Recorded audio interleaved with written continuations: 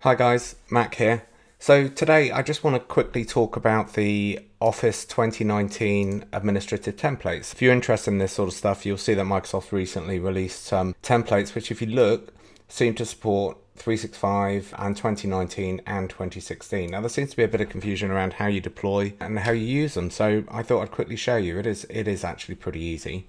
I'll put the link to this in the description, but what I'm going to do is just download the 64-bit version of these templates. That's all I've got in my lab. If you want to do the 32-bit ones, of course you can download those as well. It works in exactly the same way. So I'm just going to download that. There we go. Now it's pretty easy to do. I'm just going to find that download and I'm going to run it. Now it's going to ask us to extract some files. So let's do that. It'll ask me where I'm going to put it. Now I'm just going to put it on my desktop. So I'm going to create a new folder there.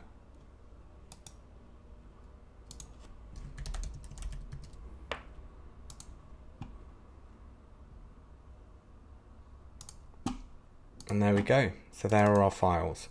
Now I'm only interested in the ADMX files for now. So if we go into there, you can either select all of them, or if you only want the English ones, for example, then just select those. I'm just going to select all of them just for the sake of this quick demo. And what we're going to do is copy them into the sysvol directory. So if you go into your Windows directory, you'll find sysvol. In there, you want to go into domain, policies, and we're going to create a new folder called policy definitions. So I'm going to go new folder, policy definitions.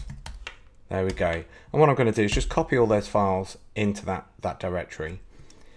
Now, if you've got multiple domain controllers, bear in mind this might take a little while to replicate, so just be aware of that. But now I've done that, when I fire up my group policy management, which is there, let me shrink that down a bit so we can see what we're doing. What you should see now, if we go in and edit our group policy, and the templates, there we go.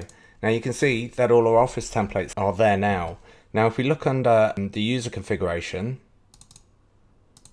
you'll see that you've got a lot more configuration options under the user. This is the bit that seems to be confusing people. Why can't I see Office 2019 in there? Because it says that the templates are 2019. Now this is pretty interesting because you need to look at the version numbers for Office. So this is from the Microsoft website, and again I'll put the link to this down there.